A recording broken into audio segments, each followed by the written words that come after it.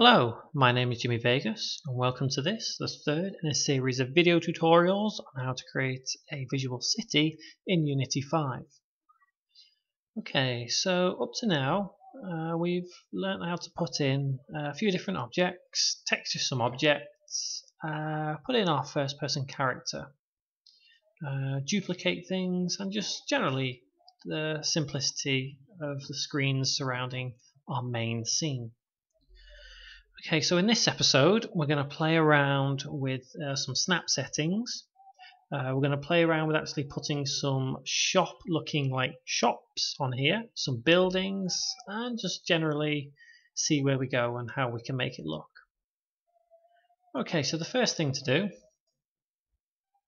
let's click on this building just here. So currently you can see that this is split into what we want as two separate shops. And here you can see two separate shops. So first thing, down here in your asset window on textures, right click on your textures folder, create and create a new folder. Well, let's call this subfolder ground textures. And I'm going to move the asphalt and the sidewalk texture into that folder. In this texture folder as well, right click, create, new folder. We'll call this one shop face textures. So all our shops that we import into Unity we'll put just in here. It kind of keeps our asset window tidy. We don't want it messy with textures, scripts and materials everywhere. It's just not good practice that way. Okay, so firstly, go into your new shop face textures folder. And I'm just going to import this one, shop 001. Now, as I say in every tutorial, all the assets we use are free and available on our website. By all means, you can look for any particular texture you want to use if you don't want to use these ones. But like I say, there is a link in the description in this video to our website where you can get them for free. Okay, so all you need to do, simply drag and drop this texture straight onto an object. And you'll notice that the object is kind of, well, every single side of the object has this particular texture on. So if we were to press play, you can see that although it does have every single side as the texture, it does seem fairly reasonable from the front view that it looks like a shop called Jimmy's, might I add. Okay, so the next thing to do is back into our shop face, and I'm going to import the second shop. So I'm going to take that straight into Unity. Wait for a second for it to import, and there we go. So generally looking at it, you can tell that this particular shop appears wider and this particular one appears taller. However, both our objects here, which we consider shops, are the same size. I think they're the same size anyway. Let's check. 10, 5, 10. 10, 5, 10. Yes. So, firstly, let's drag this texture straight onto this object. Now if we zoom in, it doesn't quite look right. I'm not happy with how that looks. So what I'm going to do is I'm going to change the size.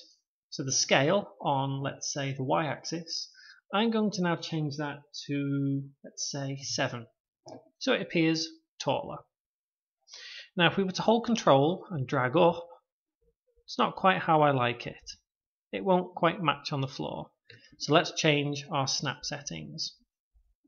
So let's bring the camera down so we can level it with the floor, and you can see there is a gap there. So go to Edit, and down here, Snap Settings. Now the snap settings are currently set to 0.25. Usually when you start it up, you should have them all set to 1. And the snap setting is generally when you hold Control and pull on the arrows, that's a snap. One movement is one snap. So if we were to set this as, for example, let's set them all to 3, you'll see that a snap becomes much bigger. So I'm going to set it back to 0. In fact, I'll set it to 0.5 on all of them. So we move the snap settings in half increments. So if we have a look, it does look like it is intersecting the ground slightly, whereas this shop is lying on the ground perfectly. So like I say, when you start your snap settings, you'll more than likely have it set as 1. So for now, let's set it to 0.25. Okay. So now let's snap this particular building up on to be level with our ground. There. So that's now level with our ground. So we have 2 shops. We have 2 very different shops. One's a bit longer, one's a bit higher. However, they look a bit boring. So we need to put kind of extensions on top to make it look more like a building. So, next thing to do, in your textures window, sorry, your textures folder again, right click, create, and go to folder again, and we'll call this one building textures. Let's go into building textures, and let's import this background 002 texture, and let's place it just in there. Okay, so next thing we need to do is we can either create a new object by going game object, 3D object, cube. It's a bit fiddly now, getting it just right. So we'll do it an even quicker way. So if we delete that, let's start with shop 001. Let's duplicate that. Automatically it will create shop 003. So let's right click and rename. Let's rename this to, let's call this shop 001 underscore layer 001. And now drag and drop that onto shop 001. At this point you should up here have the figures exactly the same as this. Position should be all 3 zeros. Rotation should also be all 3 zeros, and scale should be 1, 1, 1. If we go to this, the scale does say 10, 5, 10. However, this says 1, 1, 1. The reason the scale is 1, 1, 1 is because it is basically one size of everything that is above it. So it is one size of one of these shop 001s. So what we need to do is let's go to edit, snap settings, and let's change our snap settings back to 1 on X, Y, and Z. So shop 001, layer 001, hold control, and let's drag above our shop to about there, so as it fits on top perfectly. Now, rather than have 2 shops on top of each other, which looks stupid if I'm honest, you guessed it, drag and drop this background onto there. So now you can see it does start to look a little bit more like a building. Let's change the size of it so as it looks a bit better, not as squashed, not as flat. So let's change the scale. Let's change on the Y. So let's change this to, let's say 1.5. About there. So now hold control and let's drag up. And as you can see, we need to change our snap settings once again because 1 is too much. So to be safe, let's change our settings to 0.25. I may start referring to 0.25 as a quarter, just so I don't have to keep saying 0.25. So as a standard, we've set it to what I will now call a quarter. So slowly drag down to about there, so as it fits on just nicely on the top of our building. Okay, next we'll work on this one here. So shop 002, let's Control D to duplicate, and let's pull up to about there. And let's drag and drop our texture on to about there. Okay, that looks... it looks okay. Let's play around with it a little more. Let's create... let's rename this first of all. So this one is shop 002 underscore layer 001. And let's drag and drop that onto shop 002. And should we change the size? Let's change this to 1.1. Is that maybe 1.25? No, I don't think. I think we'll keep it as it is just for now. So let's duplicate that and let's drag it up. There. Let's close that in the hierarchy. Okay, so now we have two full buildings. So let's press play.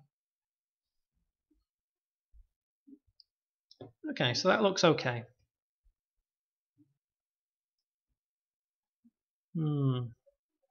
Yeah, I think that looks okay for now.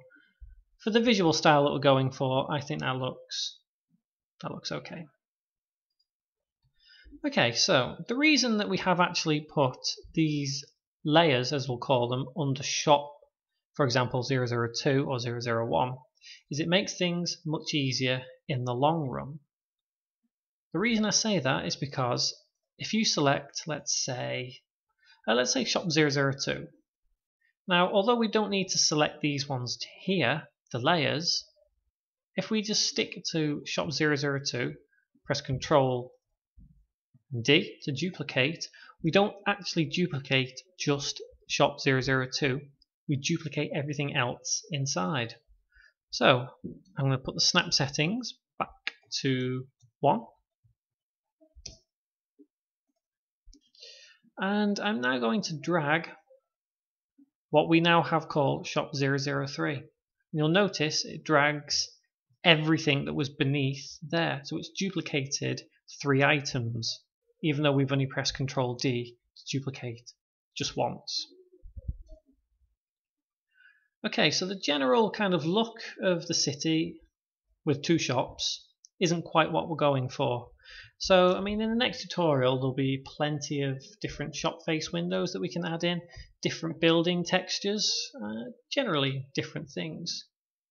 Okay, so for now, I'm going to leave shop 003 as it is because, like I say, next episode we'll replace this shop window with a different shop, as you don't generally see the same shop like this on a high street unless it's Starbucks or McDonald's. Okay, so the last thing we're going to do is we're going to make a quick distant building. So when you see buildings like in the distance, they're not really full buildings, they're just there for visual purposes. We're going to do that with this particular texture that we've imported. So to do that, I'm actually going to Game Object, 3D Object, and Cube. Set the position to 0, 0, 0. So we have it in the center of our map. There. In the hierarchy, I'm going to Game Object, 3D Object, sorry, not 3D Object, Create Empty, my apologies. Right click, rename, and we'll call this Background Buildings. So we'll drag this cube into Background Buildings. Right click, rename, and we'll call this Back Tower 001. So now we just need to put this cube into a position where we feel comfortable it would look okay as a background tower. So let's set the scale. Let's see. Let's set this as 10. I think 10's good. We'll set the Z to 10. We'll set the Y to let's see. Let's set this to a nice round 15 figure. I think 15 seems pretty decent.